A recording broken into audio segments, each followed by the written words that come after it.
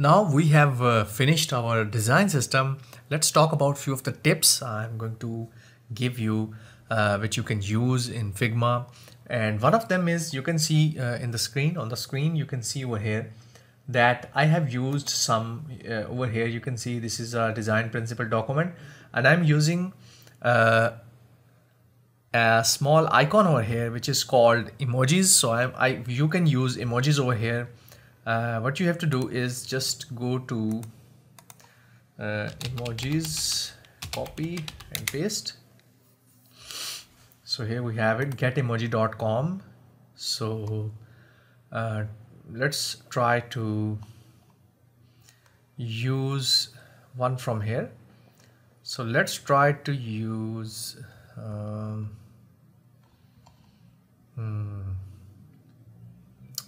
let's try to use any of them. For example, like this one, this is going to be a search one, search over here. So why I'm not able to select it? Let me see. Yes, okay.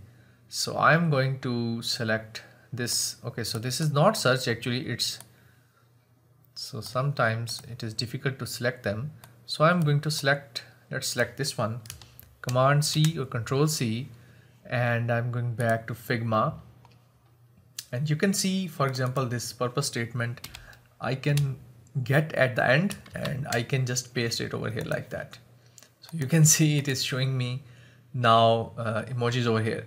Similarly, what you can do is you can paste it over here in the start if you want to, for example, like that. So this is how it is going to look like. So you can copy any emoji, and for example, I have this one. I like this one. So I'm not sure why I'm not able to copy it in this browser. So let's try another one. Okay, so here it is easier for me. Okay, so again, the same thing is happening. Let's try to make it smaller. And here we have it, for example, like this one. So I'm going to select this, Command C, and let's go back to this, and I am going to use design principles like that. And also over here I'm going to remove this. This is a very simple trick to use these. So this is a nice trick to use icons in your design. Similarly, for example, you can see I have used over here. So what I did is I actually did it just copy from here.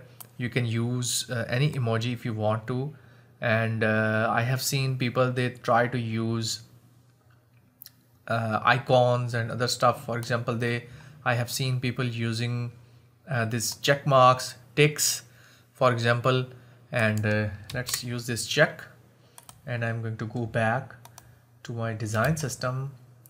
Okay, so here we have it. For example, you can see this is the same thing I have done with this.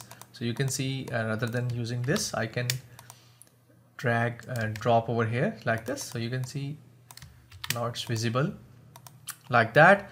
So these are actually links, and you can go to and link to another page inside Figma. So the trick is, for example, I want to go to this page, design system. So right click, copy link to page, and write any text over here. For example, go to design system, and click on this link, paste your URL, press enter, and that is all you need. So you can change the color of it, whatever color you want, and you can also use an emoji. Maybe I can try something like this heart over here. So I'm going to use that and paste it in the start, beginning. It's oops, so escape, and here we have it, a very nice link. So if you want to move to that page, just click on go to that page. It is going to go over there.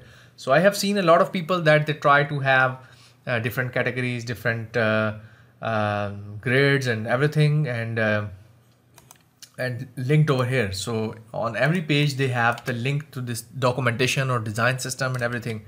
So you can go back to design system, design principles from here. You can also use these links to in other pages too if you want to. So this is actually a navigation.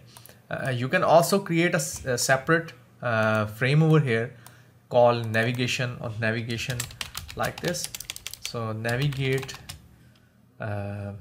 design system, something like that. And you can also link, for example, if I want to link this, so I think I can also copy the URL of this one. So from here I can copy link. So you can see over here inside this copy, I have copy link and buttons, chips, and if you want to add over here. So let's zoom into this navigation. So I can replicate it and I can call it buttons, chips, and form elements. So I can paste my URL over here and it will go back to over there. So if I click go to frame, it is going directly to that frame. So there are many ways you can use these links inside your Figma. So you can link a frame, you can link a whole page and create this whole design navigation system. Right now I'm not going to link this, so I'm going to keep this one over here like that. Try to minimize the size. Let's try to select both of them and move them outside. So I'm going to keep it over here like this, just closer to my first screen, and that is all. So these are few tips to maintain your design system. Also you can see over here I'm going to give you a last look on how we actually I have themed it. So this is the color, this is the background color we are using in our whole app. So what I'm trying to do is I'm trying to use and match the whole theme using the same background for every element over here. So you can see icons, buttons, everything is using the same colors. Let me zoom in and I'm going to show you. Here is the link to download the Barlow typeface. Here are our colors. These are the 3 colors used by our text colors, and also their purpose, that this color is for this one. So actually we are trying to use, I think 1 2 3 4 5 6 7 8 9 10 or 12 colors maximum in this whole design.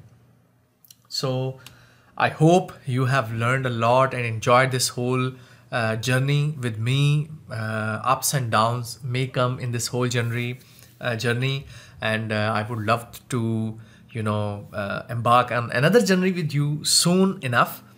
So right now we are going to see off each other and we are going to say goodbyes, because this is going to be the last lesson. I want you to create something similar to this one, a simple design system of your app. You can use light version and dark version, it's up to you. That is all. I hope you have enjoyed this course, and stay tuned with me. Check out my other courses. Till then, take care. Bye bye.